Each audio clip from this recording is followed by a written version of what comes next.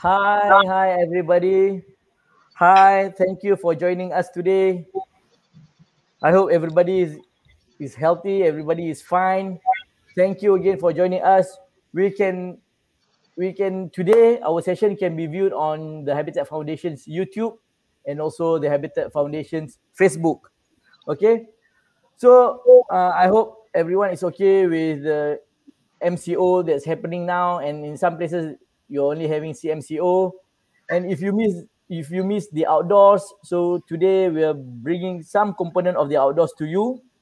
Okay, so today with us we have Dr. Ain. Hi, Dr. Ain. How are you? Hi, I'm fine, thank you. Hi, Okay, everyone. Dr. Ain. I've known Dr. Ain for quite some time. She's a faculty member in the School of Biological Sciences USM, Penang. She studied small vertebrates, including bats, since year 2000. That's 21 years ago. Okay. Her doctoral study at Texas Tech University was related to bats' reproductive ecology, and currently she's focusing more on resource partitioning among tropical bats. Discoveries from the study help to highlight bats' contribution in the ecosystem. Okay. She also involved in long-term bats monitoring programs conducted by Southeast Asian Bat Conservation and Research Union, besides outreach activities at the national level under Malaysian Bat Conservation and Research Unit, MBCRU. Okay, Dr. Ain, before we go further, I have a question for you. Yes. From all the animals that we have, okay, from all the biggest animal in the ocean, big animal in the forest, to the smallest animals that we have in our forests, why bats? Why? Okay, thank you, Dr. Ahmad, for a very warm introduction. Okay, hi, everyone. Assalamualaikum. I have to answer. Okay, for the short answer, actually, I'm falling in love with bats. Long answer is actually I'm amazed about their ability to see in the dark. That is the first thing that amazed me.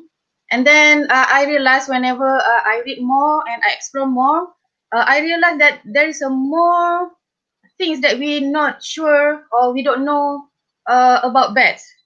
Okay, until nowadays, there is a lot of discoveries reported worldwide. It's actually in like either in taxonomic review or even in the response of the bats to anthropogenic activities, physiology, and so on, so many more. So that's the things that I'm get interested to learn more about bats. Yeah. Okay, thank you. So, okay, let's start. Okay. Uh, some people out there, okay, they're not sure. I've got questions. Okay, bats, are they related to rats? Are they flying birds? Are they flying rats? Are they more related to birds? So can you start our session today by explaining on that? Okay. All right. So by that, let me share the slide first.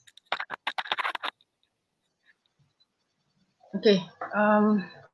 I'm sharing my slide.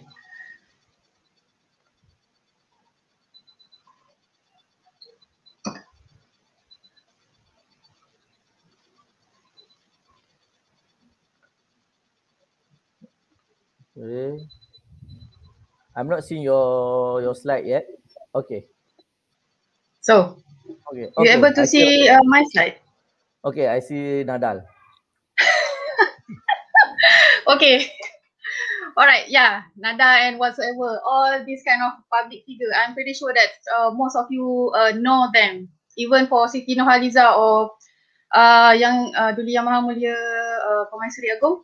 So this is example for public figure, right? Okay. Basically, if you are interested to any kind of a public figure, of course you need to know more about them.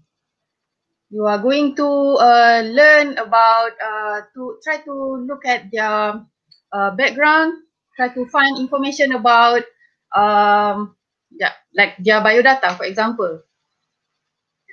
And again, the same thing, getting to know your public figure, you need to know their background, maybe their favorite drinks, or maybe their hobby and so on. It's a lot. And same goes to bats. So if you want to love or you want to know more about bats, you need to get more information about bats, the backgrounds, their favorite food, their home range, their reproduction, and so on. Okay, so bear with me. Like Dr. Ahmad said, he asked me about whether bats is actually birds or flying rats. Okay, I'm showing you this slide. Bat is actually come from order Chiroptera, hand wing. Ptera referring to the wing. So if you have a look on here, so it's actually the thin skin membrane in between their elongated fingers. Okay, so what is a bat actually? So compare bats with the birds. Okay, if you look here on your hand, so your thumb is the first fingers. Same thing with the bats. And then your second, third until fifth elongated fingers. And in between the elongated fingers, there is a skin membrane. Okay. Whereas for the birds, so they have a homologous structure, but they have a different thing. They have a feather on their radius and ulna here. Okay. So that is a difference between bats and birds. Meanwhile, for bats and flying rats, rats actually come from different order, not the same with bats. Bats order Chiroptera, and rats is actually come from order Rodentia. And of course, their teeth arrangement is different with the bats. And it's really obvious, it's totally not flying rats. It's the bats. Rat is rat, bat is bats. Okay, all right. So the other thing is bats is also mammals, same like us, human, and also other big vertebrates, other kind of wildlife, because they also have a body fur, they have hairs, and they also warm-blooded animals. Bats also giving birth, they not laying eggs. Okay, so they give birth same like us as human, and maybe your cats, dogs, your pets. Okay, because they nurse their young with the milk. So as you can see here, this is the mammary gland. This is full mammary gland. So they will, the young or the pup will get the milk from here, get the nutrient from the mom. And bats actually active at night. So same goes to other nocturnal animals, the other animals. The unique criteria for bats is actually they able to fly. Compared to, okay, I just simply give the example, holubo, or we can call it as a flying lemur or kubong. So they move from tree to another tree by gliding. Whereas for bats, they able to flap their wing and fly. And of course, whenever they fly, they able to move a farther distance compared to the gliders. All right. What else here? Okay, hold on. So you mentioned that the bats are active at night, right? So how they actually how do they move? How can they see at night? Can you please explain on that, Dr. Ain? All right. So the way they move actually by echolocation. Okay, but before we learn more about the echolocation, I would like to bring you to see, I mean like in close-up photo, looking at the diversity of external appearance about several species of bats. Okay, so here you can see, the front face, the face of the bats, they have a unique characteristic for each of them. Some of them, they have a certain structure like here, like a button in here. And then they also have a simple nose leaf, or maybe they have a external structure in front of their nose. Okay, so if you have a look at this, different species have different face. And then this is a photo of diversity of ears. for bats. So you can see some of the bats, they have the ear like you can say like a Mickey Mouse ear, this one, or simple ears like this. And some of the species, they have really broad ears, and some they have the elongated and maybe bigger than their head. Okay, so it depends on the species. And all this kind of characteristic is related to the way they receive information from the surrounding, which is mean they produce a sound. The bounce backs of the sound, but we call it as a echolocate. They able to echolocate. So the information from the sound itself that can be captured from their ears and processing in their brain, and then can give some clue or some idea on how about their surrounding. Okay, so talking about the echolocation, actually not only bats that able to do this kind of ability.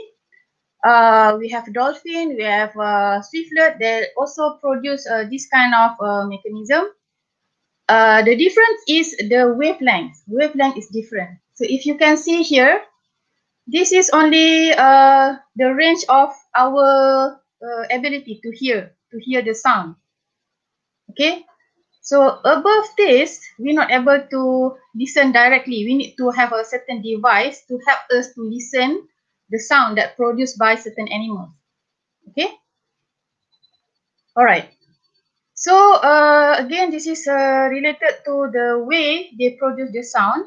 Actually, for the bats, they produce the sound from their larynx.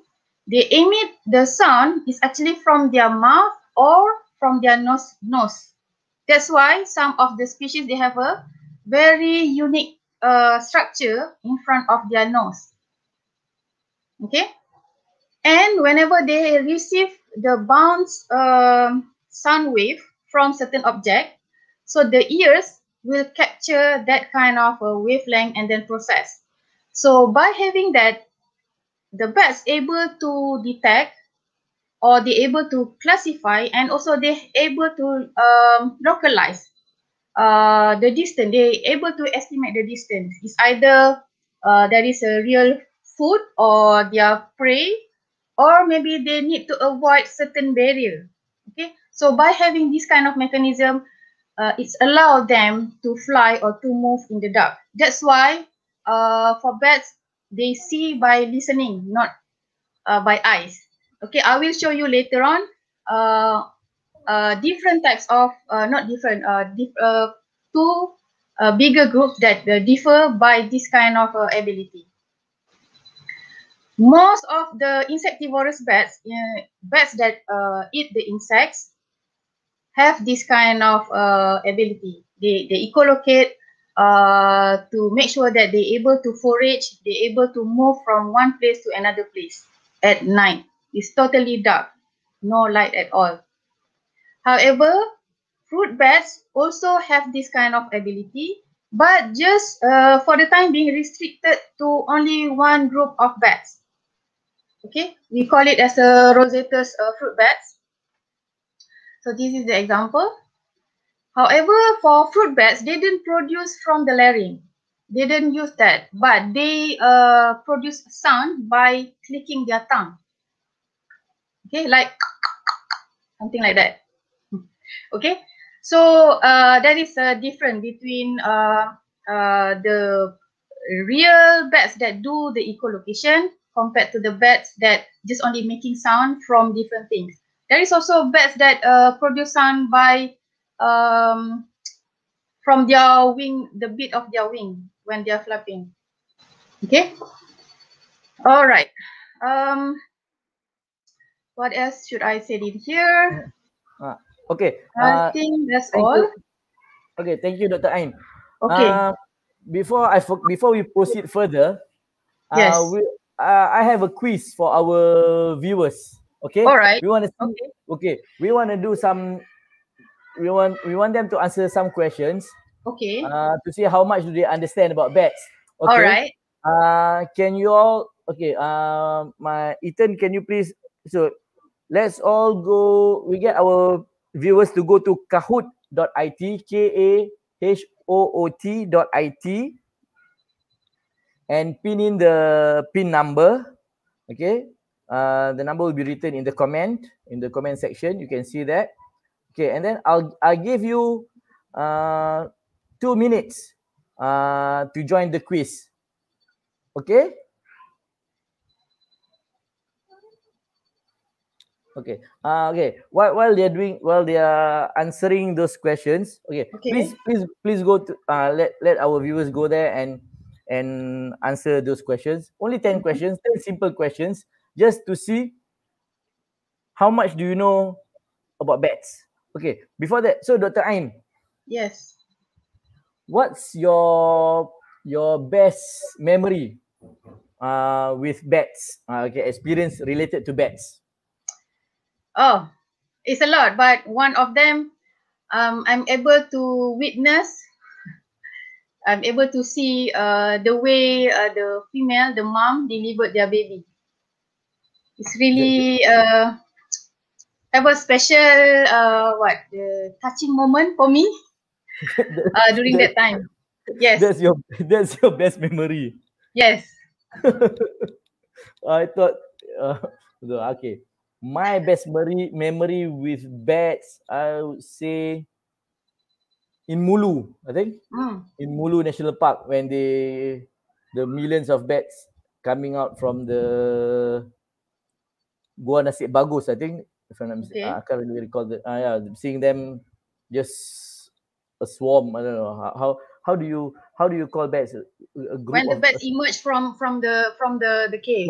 Yeah. When they came up from the cave, just I don't know how many millions of them just coming in and flying together, just like I don't know, just that's amazing.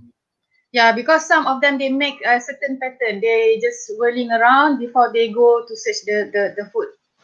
Yeah, thank you, Jaime. That's the deer cave in Mulu. Yep. Yeah, yes. I observed that. Sometimes. Me myself personally still not able to have the opportunity to go Mulu to yet? Mulu. Yeah. Oh, okay. Well, soon. Yeah, okay. Have people been answering the questions in? I think let's give them few more 1 or 2 more minutes to. Yeah, it's okay. They try to answer. I think I can start game now.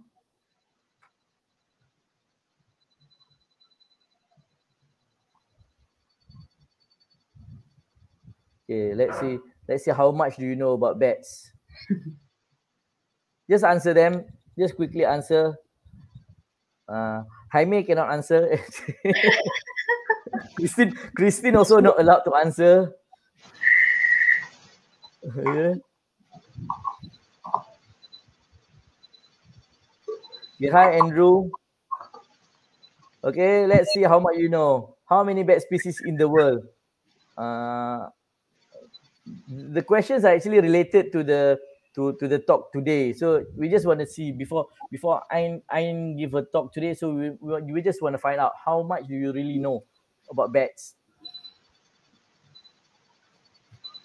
Okay. And then we can also see now who knows more about bats now, even before listening to this talk.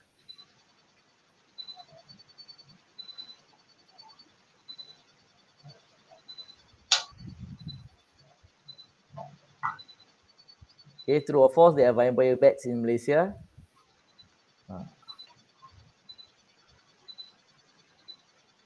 Okay. What do you think? Do we have any vampire bats?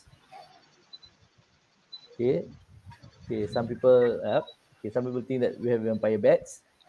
Okay, next question.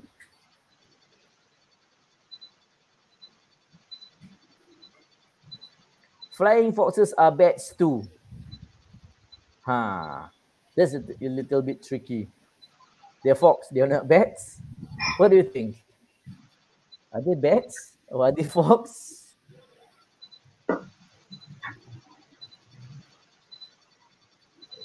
Okay, Jojo thinks that false. Answer them in the Kahoot link, Jojo.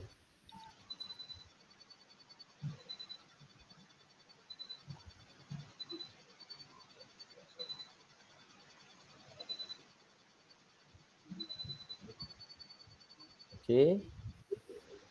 True or false? Bats roosts can be found in the city. Can bat roosts can be found in the city? True or false? What do you think? Are they found in Georgetown or in Petaling Jaya, in Kuala Lumpur?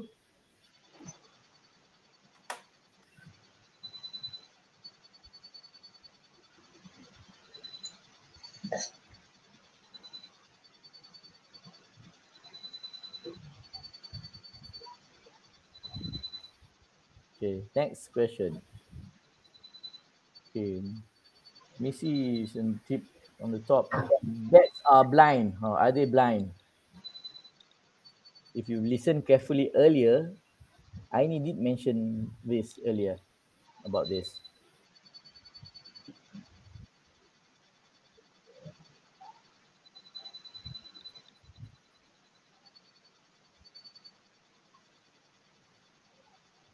What do you think? But then there's a saying that blind as a bat.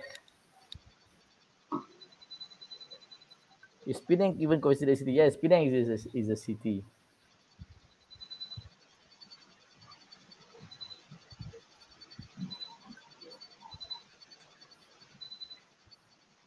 Okay, bat helps in pollinating the flowers of many fruit trees. True or false? Do they help pollinating flowers of many fruit trees?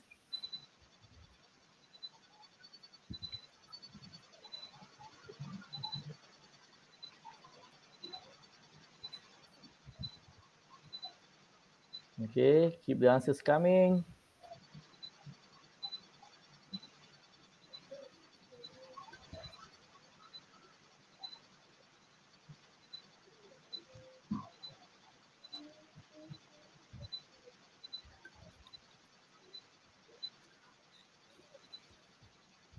Okay, bats are rats that fly. Okay, this is very easy. Yeah.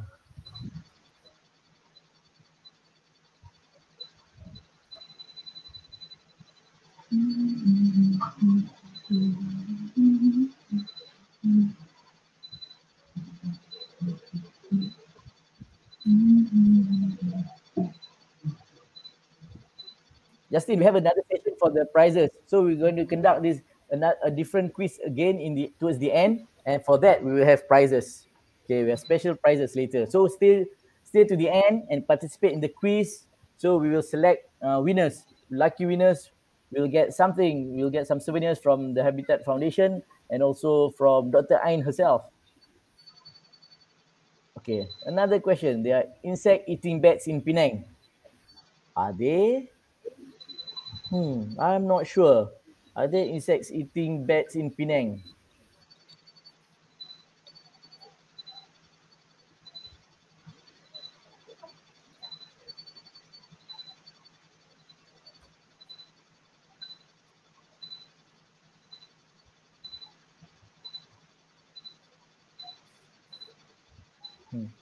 What do you think? What do you think?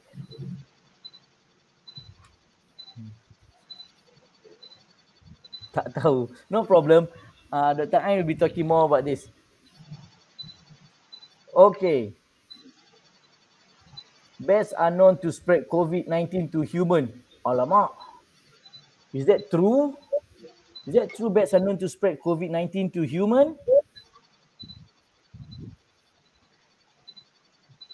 I wonder if they do, then it'll be very dangerous for us, isn't it?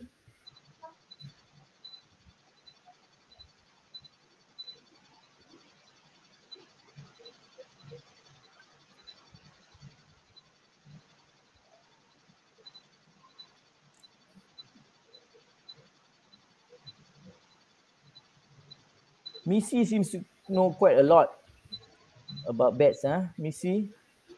Okay, some bat species give birth to twin. Wow, really? Is that true? Dr. Ain will be explaining her answers later, I guess. On this, Dr. Ain? Yes. Will be sharing your answer, right? Okay.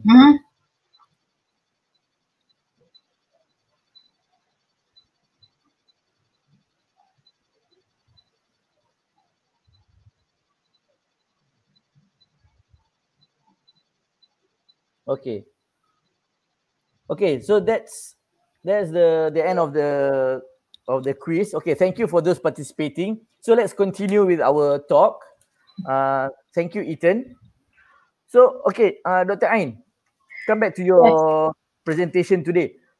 Just earlier you showed a lot of photos with different structures of faces, ear shapes and all, right? So that shows that there are different types, different species of these bats. So how many bats do we have really in the world, and how many do we have in Malaysia or in Penang? Okay.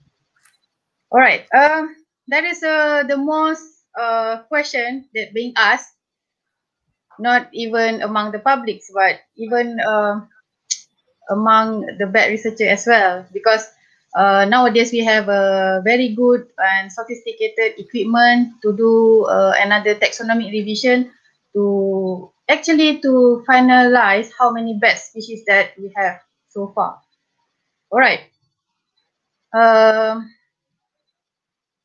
So talking about the bat diversity, actually we have more than 1,420 species bats worldwide, and we can find it everywhere except in the north and also the south pole, and also some few isolated oceanic island.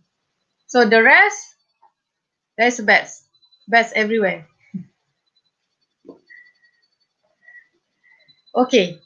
All right, so talking about the bats diversity, of course, there is various types of food that they eat.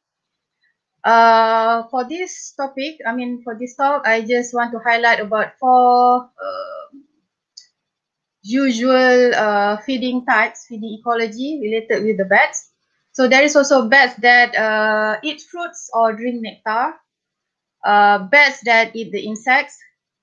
There is also bats that become predator to another small vertebrates. For example, some of bats they eat the fish, as you can see here. All right, so this is not flying rats. This is bats eating the rats. Okay, and also there are also bats that licking the blood. They're not sucking the blood, but they just only licking the blood. This is example of the frugivorous bats. Some of them drink the nectar from the fruiting flowers, eat the fruits, and this is how they disperse the seeds. There are also bats that eat the insects. So as a photo shown here, this is I consider it's like a big insects, but they also forage or predated the small size of insects, even like 1 to 3 millimeter size of insects. About bats, this is other types of questions that people really like to ask. Whether the bats is actually, like in Malaysia, we have a vampire bats. Okay, so out of 1,420 species worldwide, there's only 3 species that licking the blood. And that is only can be found in Central America and also South America, which is ranging from Mexico to Brazil, Chile, Uruguay, and also Argentina. So that's it. That is the distribution of the vampire. We don't need to be afraid then. Sorry? We don't need to be afraid of the. Yes, of course. You don't have to be afraid about the bats that licking your blood. No. Okay, so there's only 3 species: common vampire bats, white-winged vampire bats, and also hairy-legged vampire bats. And then the blood, actually they lick the blood from the horses or other kind of livestock, the birds, and also other wild animals. Okay, all right. Not from human, right? No.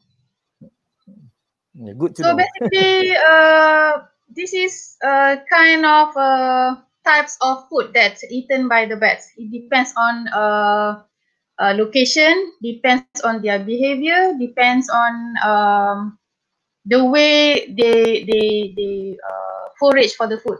Because some of the bats is just like a sit and waiting predator. Some of the bats they just prefer to fly and navigate and then catch the prey while they fly. So it depends. Alright, so in Malaysia, we only record two major groups of bats. Bats that eating the fruits or drink the nectar, and also the bats that eat the insects. So I'm simply showing you these two different photo of bat species. So this is on your left, this is the fruit bats. This is the insect bats on your right side. Okay, so the obvious characteristic, look at the eyes. So for insectivorous bats, since they produce sounds, they do the echolocation, they don't use the eyes very much. So they still have the eyes, but not like really functioning for their movement. So they produce the sound for this species, they produce the sound and then emit the sound from the nose leaf. So that's why they have a very unique structure of the nose leaf. Okay. And then they have a bigger ears because they need to capture all the sounds that's bounced back to them. Compared to the fruit bats, they depends on the visual and also they depends on the smell of the fruits. Okay, so that's why they only have a small and simple ears compared to the insect eating bats, and they have a bigger ears compared to the insect eating bats and simple nose. Okay, so I think this is the easiest way to differentiate between fruit eating bats and also insects eating bats. Alright, so talking about Malaysia, currently we have 138 species of bats in Malaysia. For Peninsula itself, we recorded so far 110 species. Meanwhile, for Sabah, we recorded about 88 species. And for Sarawak, we have so far we document about 77 species. Okay, so bear in mind the number keep on increasing because some of the work related to taxonomic review, this kind of what we call it as like a number or statistic keep on changing. So the good thing is you can refer to the link that I give to you on the bottom part of this slide. So that is they always updated the current number of species of bats worldwide or even in specific area. Not specific area, specific country. Okay, and I believe for us, I mean like for Malaysia, we keep on increasing the number of species because it's a lot of discoveries still under review, but will be documented or published soon. Okay, all right, so now bats diversity in Penang. So currently, this is a number of bats since year 2000.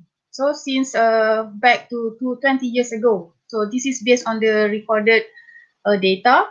So currently we have 45 species and mainland recorded about 40 species of bats, including fruit-eating bats and also insect-eating bats.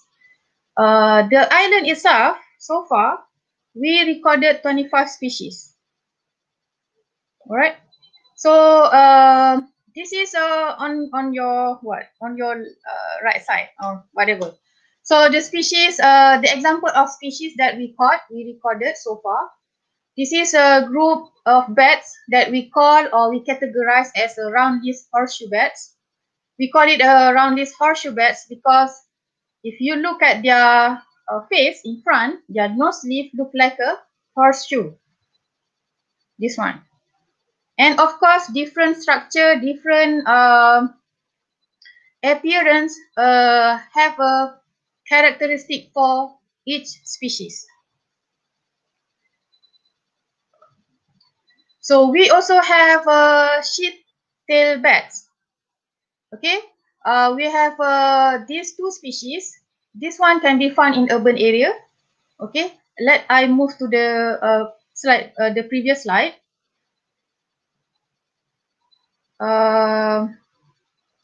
Just now, that is the horseshoe bats. Most of them are captured in the forest area. Meanwhile, for the sheath-tailed bats, we caught it in urban area in the city. And then the horseshoe bats. So this is a different types of horseshoe bats. This is also captured in between, not like really in the forest, but in between forest and also the city, the urban area. You can simply say that about the forest edge.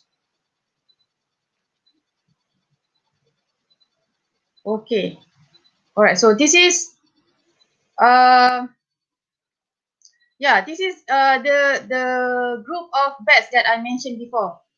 Most of the round-leaved horseshoe bat can be found in the forest in Penang. And then these two species can be found in urban area. Usually can be found in the urban area. For the horseshoe bats in the forest edge. For the evening bats, it can be found in the forest. And the bottom parts, the 4 different types of species, that is the fruit bats that can be captured in specifically in Penang Botanical Garden and also in Penang Hill. So of course it's based on different elevation. But this is all bats that being captured or being studied in Penang so far. And I believe there is more species can be discovered after this. So stay tuned, maybe we can increase the number of species later on. Okay. So that is all about the bats diversity. We've already talked about bats diversity in the world, bats diversity in Malaysia, and specifically bats diversity in Penang. Okay. Thank you, Dr. Ain. Yeah. Okay. As I mentioned earlier, I've seen bats coming out in millions in Deal Cave in Mulu. And then if you watch on TV, most of the time people in their commentaries, they show that bats live in caves, in underground tunnel, and I'm surely a lot of people have watched Batman movies. So we have Bat Cave, right? So do they just live in caves or they do live in other sites? Do they have other sites, other roosting sites that they choose to live as well? Okay, so thank you, Dr. Amar, for that question. That is related with my next slide. Actually, talking about the bat roost. Before that, actually bats can be found in various habitat types, from forest, agriculture area, forest edge, urban area, city, and so on. So it can be found anywhere, and it depends on their behavior, the ecology, and so on. Okay, so talking about the bat roost, they have a roost that just only as a temporary, or they use the roost as a permanent roost. There is also a bat roost that that they use the natural structure as their roost, and some of the bat species they use the human-made structure for their roost. Okay, for temporary roost, usually it depends on the season. For example, fruit-eating bats. Sometimes they have a temporary roost because that roost is near their food resource. And whenever the flowering season ends, so they not roosting on that side anymore. They move to different roosts. So that is another one example of temporary roost. The other example of temporary roost is especially the bat species that use vegetation or leaf to as their roost, because some of the leaf they have a certain time of period, and then whenever the leaf is already matured and then dry and then not suitable enough to be as a roost for the bats, so they will move to the other types of roost. Okay. So I will show you after this the different types of roosts that can be found. So this is an example of roost site. The bats that colonize the man-made building. So this is they like a, this is, we can simply say that a small colony of bats that roost on the attic, on the roof of the building. So this is also another example, small colony of bats that roost in the building. So this is example for permanent roost. Okay, so cave. And then this one is actually the very big colony size of the bats. It looks like a map, but it's actually not map. So this is the close-up. Okay, so they will hang on the surface of the cave like this. And if you notice for this photo, on the right side, this is like a small size bat, like a different coloration, like a what, grayish, pinkish color, gray, pinkish color. Okay, so this is the pup. I mean, not pup, the young bats. And usually we able to see this kind of condition in a cave. What we call it as a cave that we call as maternal cave, because some of the bat they use a certain part in the cave as their place to rear the young. So whenever the young already reach adult stage, they move to different part of the cave. Okay, all right. So trees. So this is a flying fox. They use tree for their roost area, for roosting site. This is what I mentioned before. The bats that use leaf. Okay, the leaf that can fall. This is for example like a banana leaf. So they will stay here like in small colony, maybe less than 5, maybe 10 to 5 individuals. It depends on the size of the leaf. Whenever the leaf is mature enough, so the leaf already expand. So the bats will find another foliage, another curl leaf to stay in. Okay, all right. So this is another example. This kind of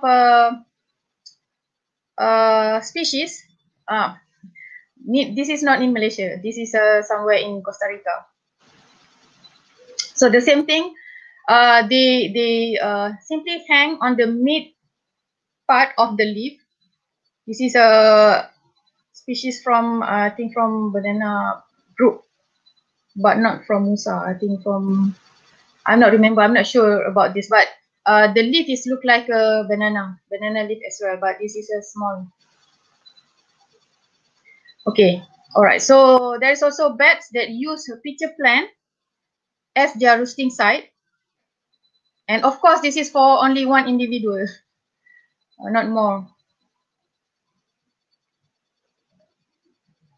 This is an example for the bats that use 3 holes as their roost. So this is the bamboo, holes in bamboo. So the bats will go inside of the crevices or the holes in the bamboo. So if you look at here properly, actually the bats have a flat, they have a different structure for the heads. So they have a flattened structure for the head so that they can sleep inside of the bamboo bamboo hole. Okay, and then they have a special pad on their this side. How do I say it? The palm, not the palm. This one. Okay, here, to make sure that they can attach on the surface of the bamboo, inside of the bamboo. So this is the close-up photo. The things that I put in circle, the yellow circle, is showing the disc that can be attached on the surface of the bamboo, inside of the bamboo, so that they not slip. All right, so this is another example for roosting site for bats. They use 3 holes. Some can just simply use this hole to stay inside. Some of the bat species use the fallen tree, and they roost inside of this one. And then this is an example, the close up. And this is not 3 holes, but this is the ant nest. Yeah. Okay. So basically, the roosting site for bats is various types. I mean, like so many everywhere. Everywhere. And then you also mentioned that they can also be found roosting at human made sites, right? Yes. Human And also it depends on the microclimate inside of the nest itself. Actually, they not just simply go and then just hanging there to make sure that they're able to use that as their roost site, but they need to match with certain types of microclimate that enable them to stay longer. Okay, thanks. Okay, I have another question. You mentioned about the breeding just now. Okay. Do they have a certain breeding season, or they wait for musim durian, or after musim durian to breed or to reproduce? Do they have something like that, Dr. Ain? Okay. About bats reproduction, for tropical bats, compared to this one, tropical bats, usually, in general, we're saying that bats don't have any breeding season in general. But if we look by species, by group, it's either fruit bats or insect bats. Some of the species showing the pattern, the breeding pattern. Okay, for example, the fruit bats, of course, they need to follow the time for flowering season, because they can get more food, and then more food indicates more energy, so that they're able to invest some energy for reproduction. So that is for the fruit bats. For insects eating bats, it depends on the species, and also it depends on where they roost. It's either they roost in the forest and they forage in the forest, or they roost a little bit far from forest and they forage somewhere in the forest. So it depends on their, or what we can call it as their energetic demands during that time period. Okay. Okay, so this is about the reproduction. The length of pregnancy between 3 to 4 weeks, just like 1 month. Okay, less than 1 month. And then the female bats, female individual, delivered only single pup per year. But there is also occasion that they produce twin, but that is a rare occasion. I mean, same like human, we also sometimes we got twins, right? So same with the bats, but it's rarely seen. Usually single pup per year. So if let's say they miss, especially for the bats that have a breeding season, if they miss their breeding season for this year, they need to wait for the following year to produce new offspring.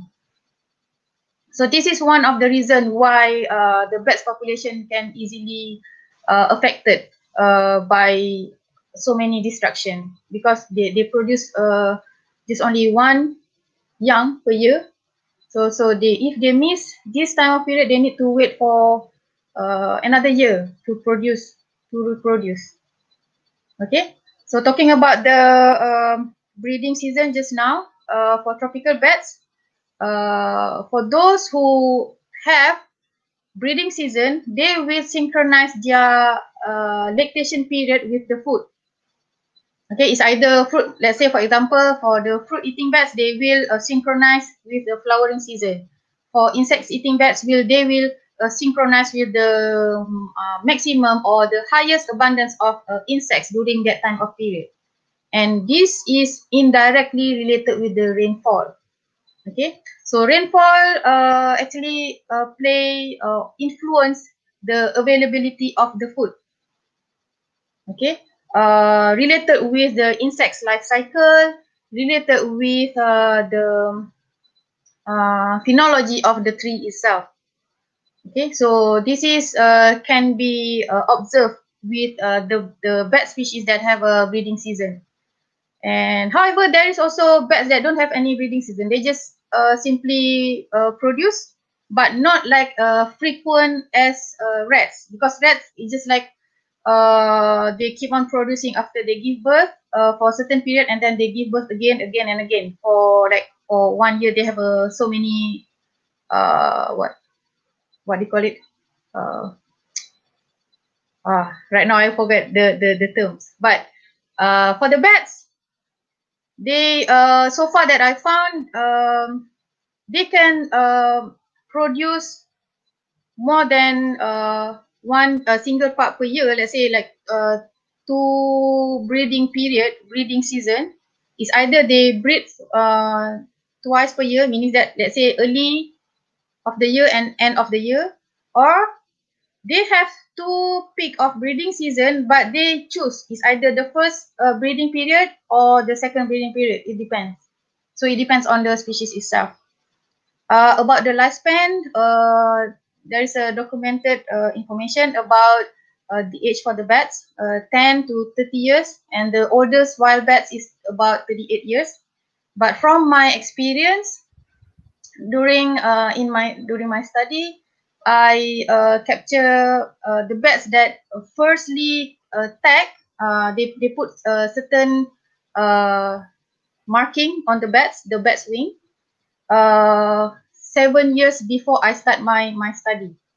So during that time, when I look back, during that time, there is a female individuals, adults. So after 7 years, I caught it again.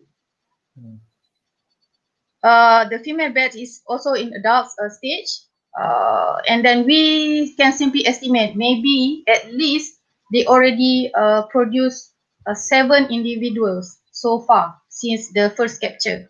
So by having that time, we can estimate the how old the bat is this. That is just like a rough estimation. Okay. Thank you, Dr. Ain. Yes. In the beginning, when I read your biodata, say that your expertise is also into the ecosystem services provided by bats. Can you briefly share with us the importance, all the services that these bats are doing for us for free? Okay. Yeah, of course, for free. And then when we can get benefit from them. Okay, I'm going to move to the next slide. So basically, this is the importance of bats and also the importance of bats conservation. It's about the ecosystem services. We know that bats become a good agent or pollinator agents, seed dispersal agents, insect pest controller, and from their dropping their guano, they allow the efficiencies of nutrient cycles. The other thing is they contribute to new knowledge. For example, like in sound engineering, we learn about the echolocation, and we can try to apply it for other things. Let's say, for example, the drone design, the submarine, air traffic control, and so on. Okay, that is for examples. The other thing is we can also get the benefit from discovery from medical research. And of course, now we alert about the emerging disease. So there is a bunch of several bats researchers that working on this kind of research. They're studying about the defense system, immune tolerance in bats, on how they able to protect themselves from being infected for certain types of disease. Okay, and then there is also study related to on how bats can live longer compared to other types of vertebrates. Okay, but for today's talk, for this session, I would like to highlight more about the ecosystem services. Okay, which is the same thing. Nectar drinking bats as a pollinator, fruit-eating bats as a seed disperser, insectivorous bats as a insect pest suppressor, or they can control the insects population in our surrounding.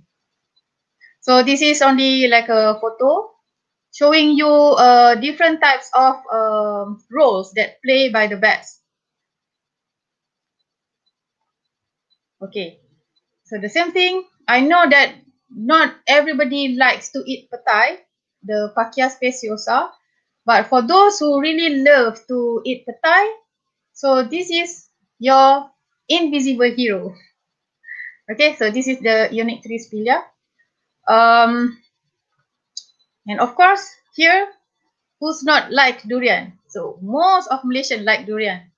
So this is a very good study I think by my friend Dr. Shima, showing that the flying fox also play roles in durian pollination. And this, the banana. And if you look at the white things on the face, it's actually the pollen from the banana flower.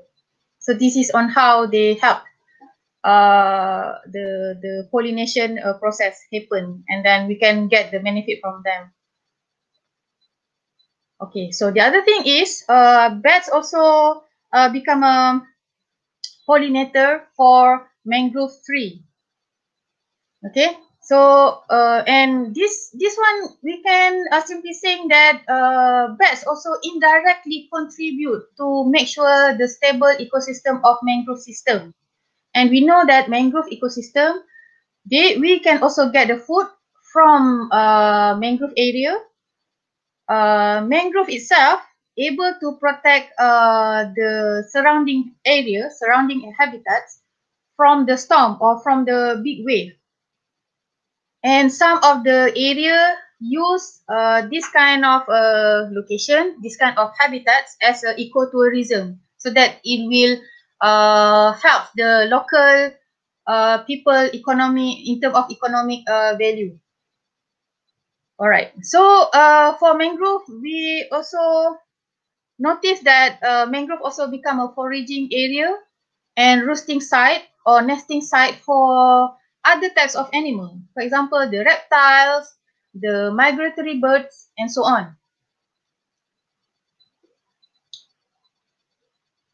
So this is what we learn from our study in Penang Botanical Garden. Okay, so without whether you realize it or not, Penang Botanical Garden is actually a very good area.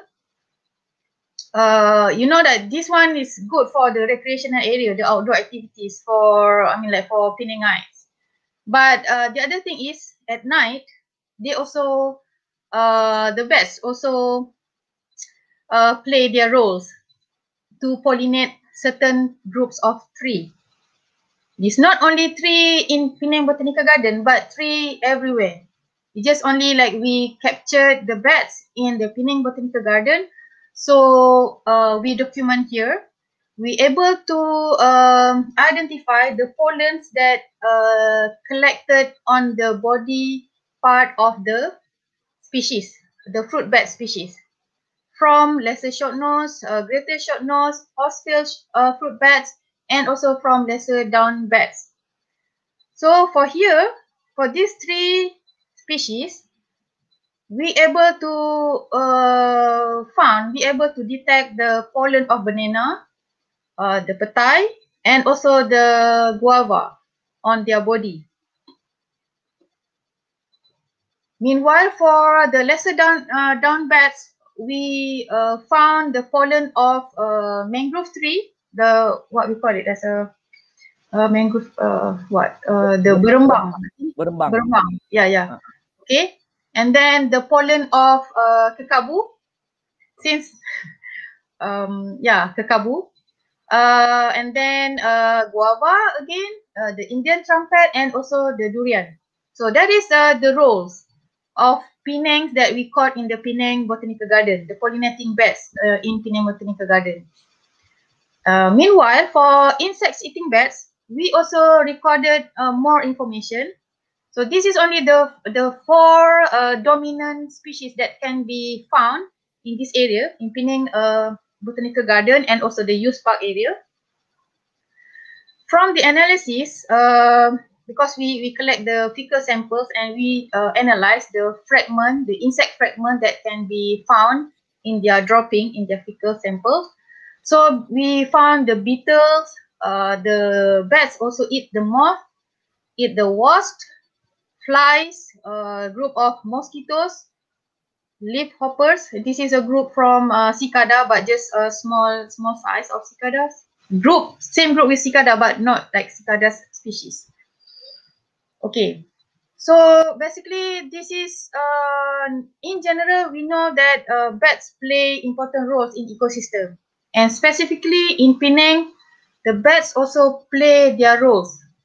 It's either we realize it or not. Okay, talking about people realizing or not. Yes. We know you've mentioned that there are a lot of functions to play, but then there's people. Do people know about it? Are people aware about this? Do they know that bats are important? From your research, from the research that you have done, do you think that people have the awareness about the importance of bats? Short answer. We're running out of time actually. Okay, short answer. Not many people realize this kind of roles. That is short answer. So, is that because of the influence from the belief from TV and all? Yeah, part of it. So I'm going to move to the next slide related with that kind of condition. So before we look at the awareness among people, among public, especially in Penang. So this is the threat for the bats population.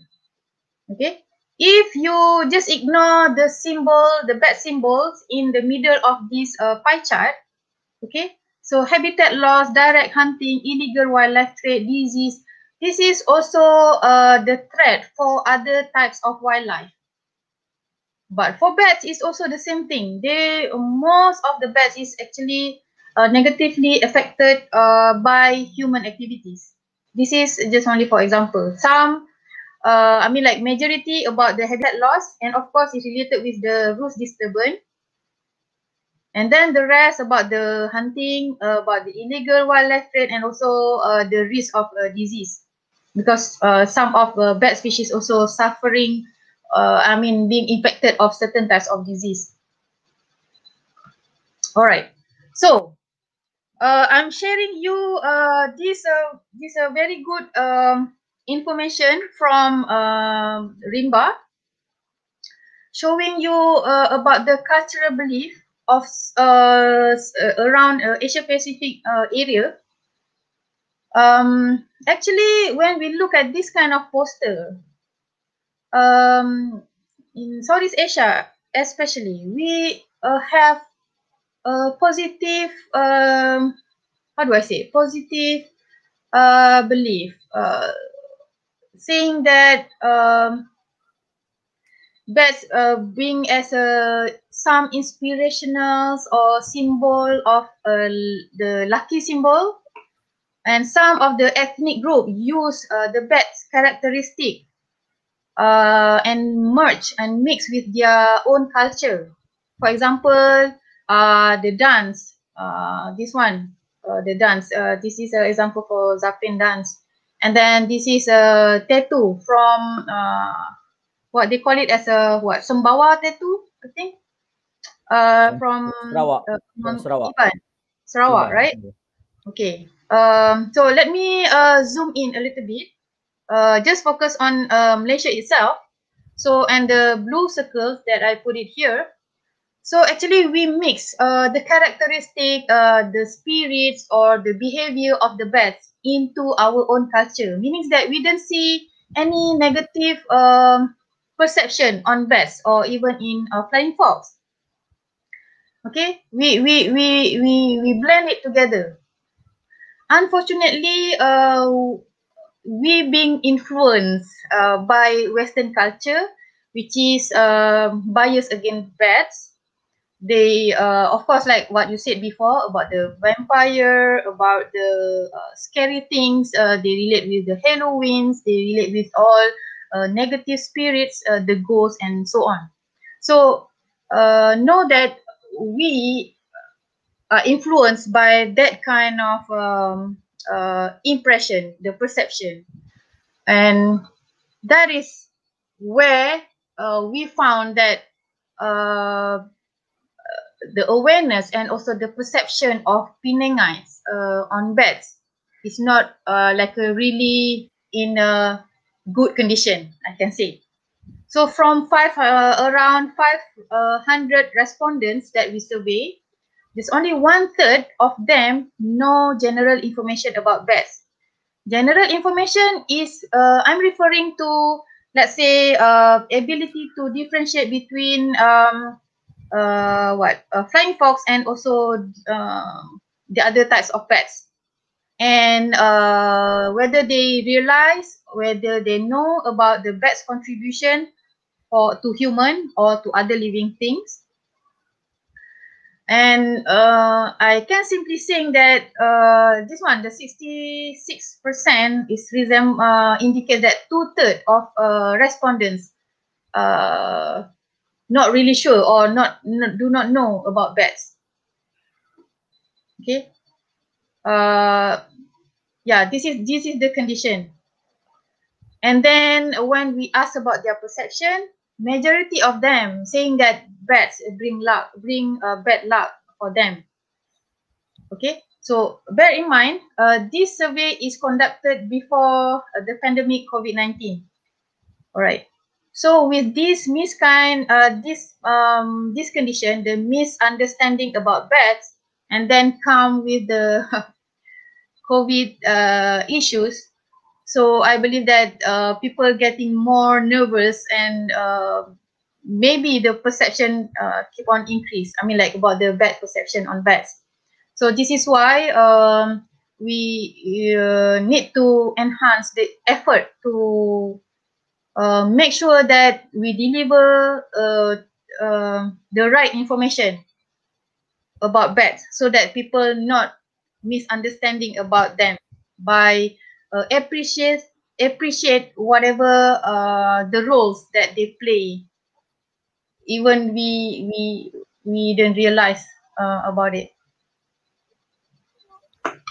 Okay, thank you. Yeah, so that's actually really a lot. 80% 80% of the 500 respondents think that bats bring bad luck. That's very contradict of our belief having bats design in songket, right? In tattoo, and also in the Zapin dance. Okay, so I just would like you to share. We're coming towards the end, the last 10 to 15 minutes of the session today. Okay. How can we help protecting bats? Oh, okay. Very good question. It's related with my next slide.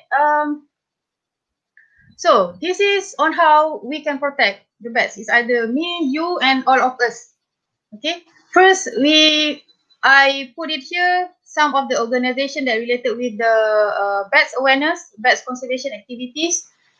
is either local or international organization, please join and support us. Okay, and the other steps or the other things that you can do is not support the illegal wildlife trade. Since in Malaysia not like really seeing this kind of condition with bats, but let's say after some period we able to travel outside, there is also certain area that is selling the bat souvenir. So make sure that you not support this kind of illegal trade. Okay.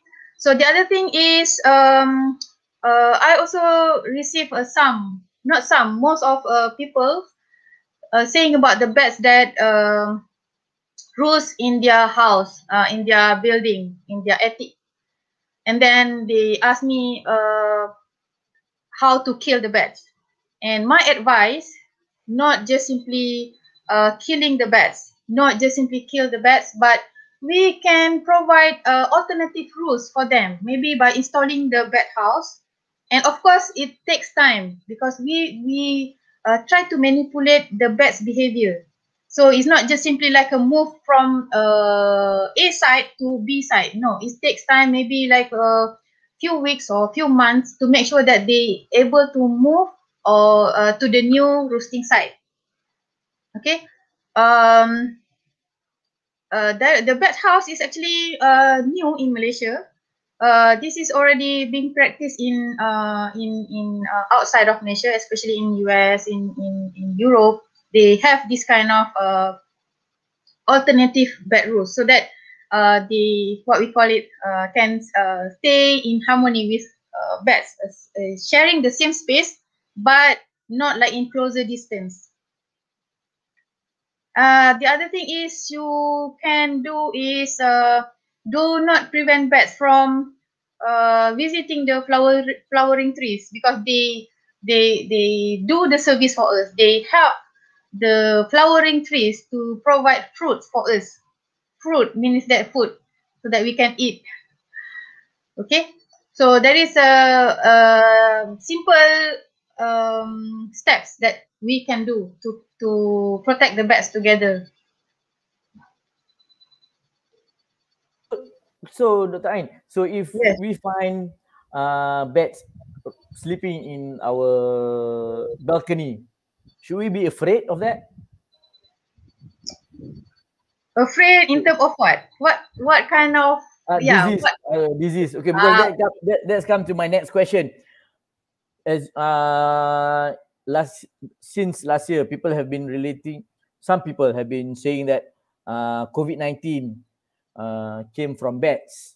So a lot of people, I don't know about Malaysia, but then there are cases in Australia and also in South America that people started to kill bats. So is it true, or has it been proven that COVID-19 actually came from bats? Okay, that is also one of the famous questions that being asked, not only to me, but being asked for my other colleague. So currently, we still don't know yet. So there is no significant report or discovering saying that, okay, bats bring COVID-19 virus. Just only, this is also related with other types of wildlife.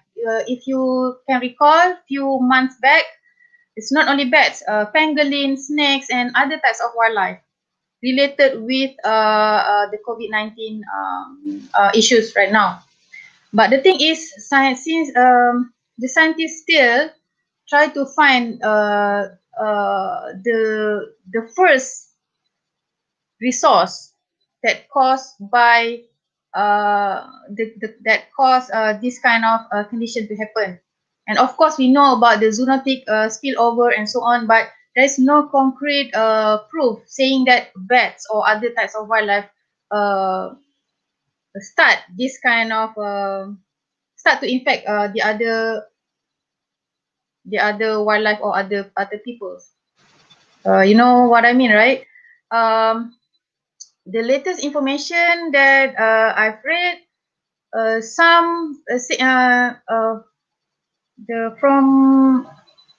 there's a group of researchers that visited China recently, and then from their survey, they saying that it's not starting from Wuhan. but we still don't know yet. And then they say that maybe come from frozen food that from somewhere else. So now still don't know yet.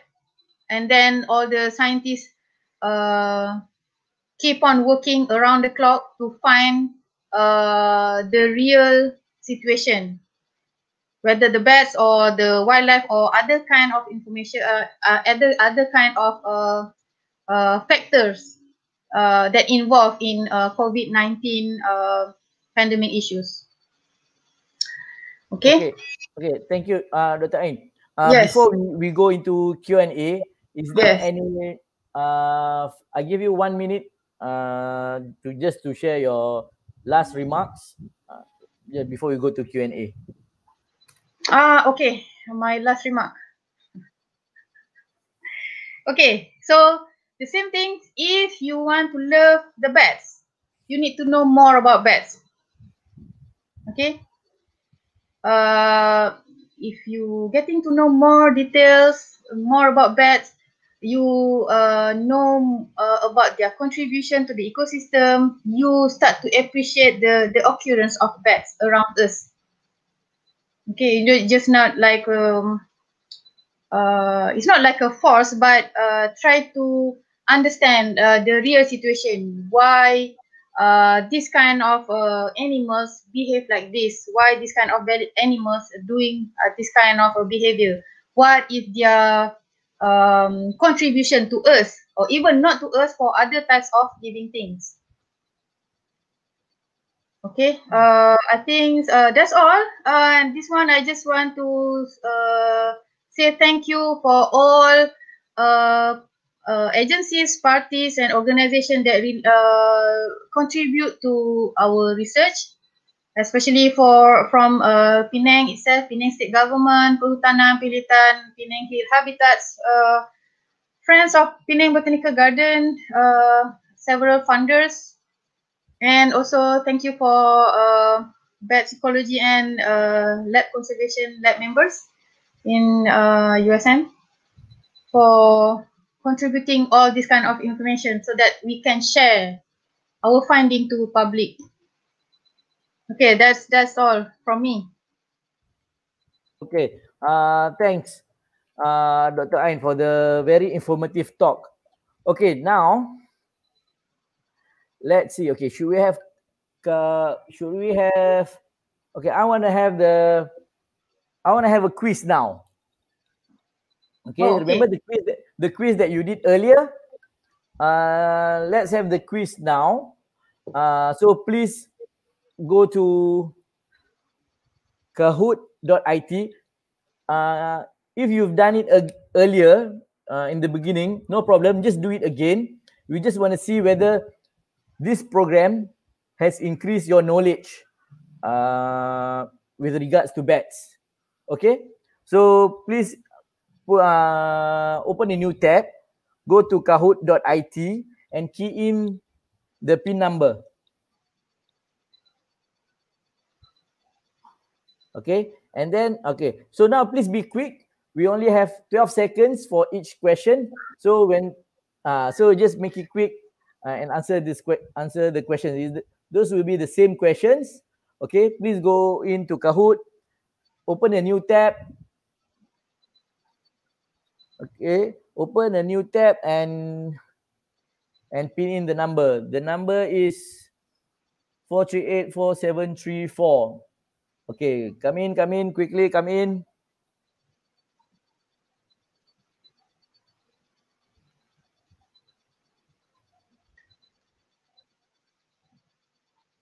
Okay, cepat-cepat masuk.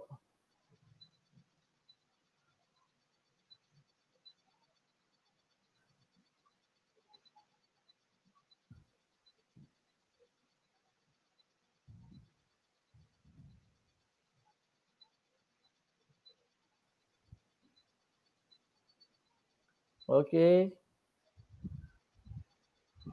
Let's wait until we have 30. Just now we had 30 earlier. Please come in.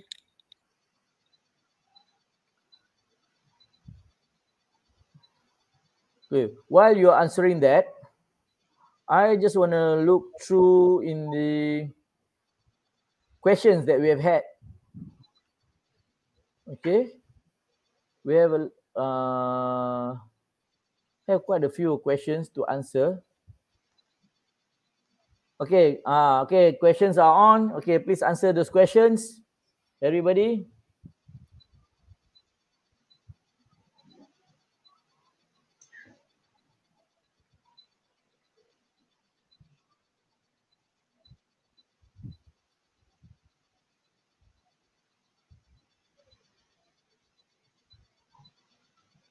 Okay, good.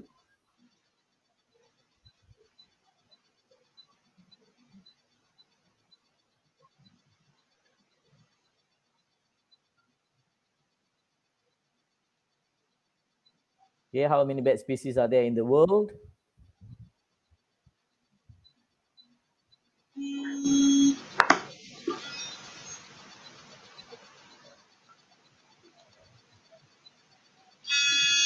Okay, while we're looking at while some people are doing the questions on Kahoot, maybe we can start answering some of the questions. Yeah, Dr. yeah, Ain. sure. Yes. Okay, okay. Let's look at the first question. Let me see. Okay.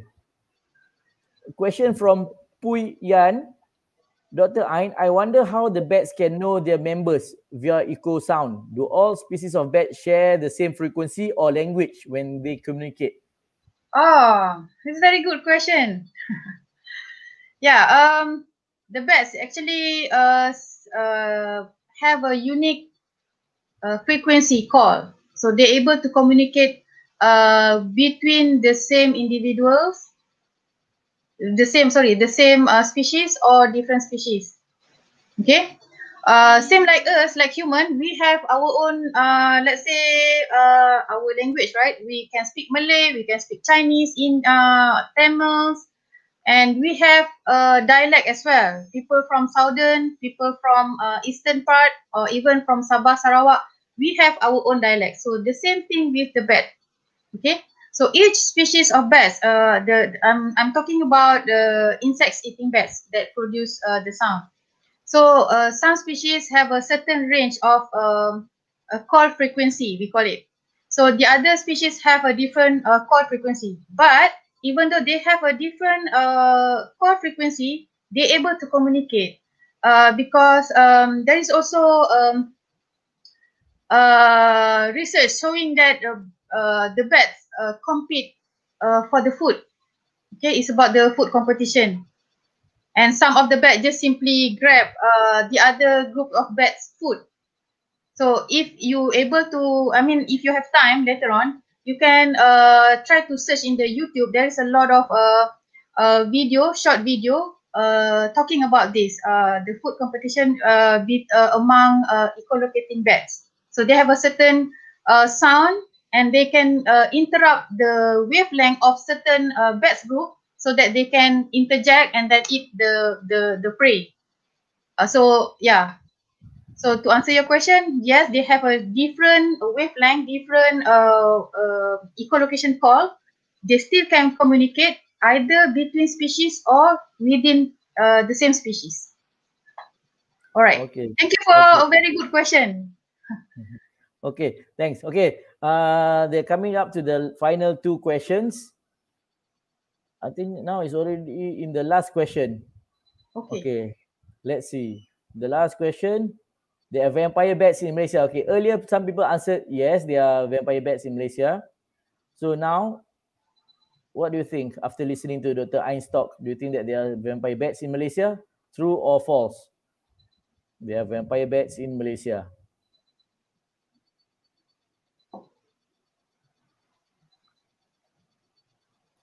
Okay, so congratulations to those who have answered correctly. Okay, RT, Izati, and also Missy. Please share your contact with Amir. Amir will be sharing his email. We have Missy, we have some prizes for you. Okay. So please, Amir, please put on your email there. And then Missy, Izati, and RT, please email Amir so that we can have your address and also your other details so that you can send to you the prizes. Okay, thank you for that. Okay, I'll go to the next question. From Casey Ng. Dr. Nurul, is there any functional application for bat taxonomy?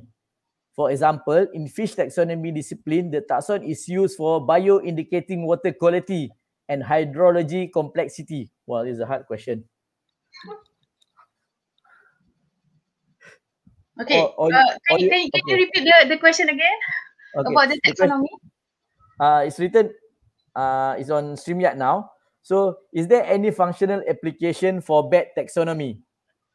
For example, in fish taxonomy discipline, the taxon is used for bio-indicating water quality and hydrology complexity.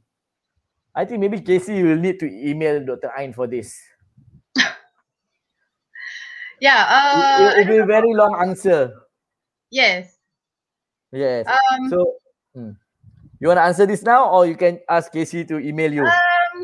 Yeah, maybe we can. I can explain later on because I also not in like a taxonomic expertise and related with all kind of molecular things.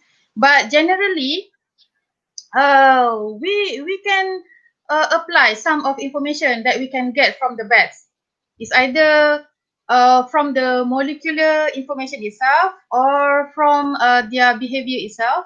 We able to try to apply in our other types of condition. But for specific that related with the functional application, I'm not really sure on how to answer it. Yeah, I will get back to you later on. Okay, I will get more information on that, and then we can share it. I can share it with all of you later on. Okay, no problem. Okay, next question is from Munira Azman. Dr. Ain, is there any species of bats that specialize in mangrove habitat? Oh, thank you for the questions. Yes, we even the local name also related with the mangrove bats. We have Macroglossus minimus. We have a Macroglossus sobrinus that can easily be found in the mangrove area. Let's say in Penang, we recorded the Macroglossus sobrinus in Pantai Aceh in the area in Balik Pulau area. Yeah, there is a strait of mangrove area there, right? So we've captured that kind of species over there as well. Okay. And yes. Okay, and then there's another question from Yok Mui Liu. Are bats negatively impacted by significant noise and light pollution, especially in large cities and other urban areas? Oh, okay.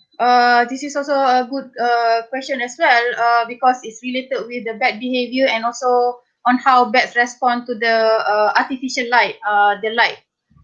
It's like not like really direct impact, but we think about the light that attracted certain insects. Okay, so certain insects, they attracted on certain wavelength for the light. So there is also a pro and cons about using the LED, different types of light and so on. So in general, there have been reported about the effects of using light, I mean like light in the city especially. But bats also have some kind of adaptation, some of mechanism to make sure that they still able to survive on the city. And of course, if we compare with the bats in the forest, it's totally different. They have a specialized on certain things. Okay. What else? So basically, there's a condition that where the bats able to fly and forage in the nearest forest edge. Sometimes they just not focus on the city. Sometimes they just go to the nearest forest edge to get the food. Some of them still manage to get the insects from the open space, meaning that the insect that able to being captured in the open area. So in terms of ability for them to survive, it depends on the species. Usually for the open space bed, it should be no problem. I hope that I answered the question. Okay. Thanks, Dr. Ain.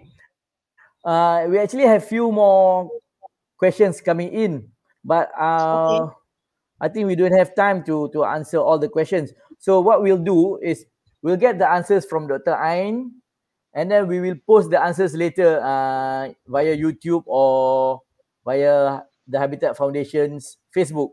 Okay, so we'll answer them afterwards. Okay, so that's all. We've come to the end of our session today. Thank you very much, Dr. Ain. Thank you very much to our viewers out there. Thank you very much. Thank you for being very supportive, being very active in asking your questions. I'm sorry that we can't answer all your questions with the interest of time. However, as I mentioned earlier, we'll get Dr. Ain to share her answers later, maybe within this week. Okay, we try. Boleh, Ain? Within this week, boleh lah kot. Yes, sure, can. Yeah, no problem. Okay. Okay, once again, terima kasih banyak-banyak. Thanks to all. Okay. Good night. Thank you so much. Bye-bye. Macam ni Oh. Okay. Thank you. Bye-bye. Macam ni, tangan backs. Okay, bye. Thanks. Bye.